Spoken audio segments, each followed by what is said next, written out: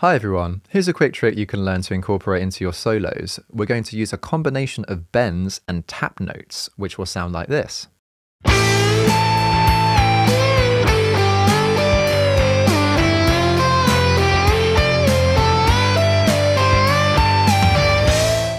So how do these work? Well, we're going to start off by doing a full tone bend with our fretting hand, and then you tap a note higher up the neck of the guitar and release the bend. So you effectively end up having a sound of a regular bend here on this part of the neck, and then you hear the effect of a pre-bend release with that tap note. Now, of course, the note that we tap has to be in key or in the scale that we're using for the solo. So the thing you have to bear in mind is that whilst you have a full tone bend here with your fretting hand, whatever note you tap is actually going to sound a whole tone higher than what that fret ordinarily would. So for example, if I've got a full tone bend here on the B string and I tap the 15th fret here of the B string, normally that note would be a D note, but because the string is a full tone bend, you're going to hear an E note, and it's only when you release the bend that the pitch will come back down to D that you would ordinarily expect the 15th fret to be there. You can of course also do this with halftone bends, but you have to make sure that you're very careful that you're using a place in the scale where you've got two notes that are a semitone apart so that you can do that half step bend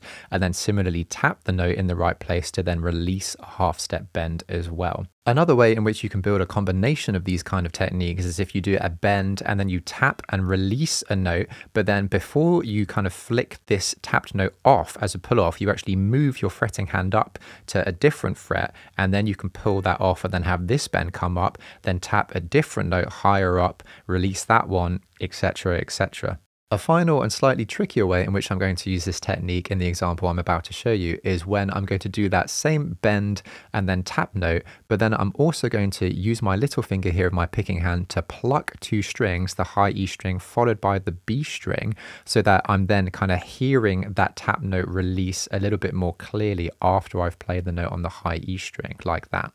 Okay, I've written a short example solo in the key of A minor, which is going to use this technique in a variety of different ways. Let's check it out.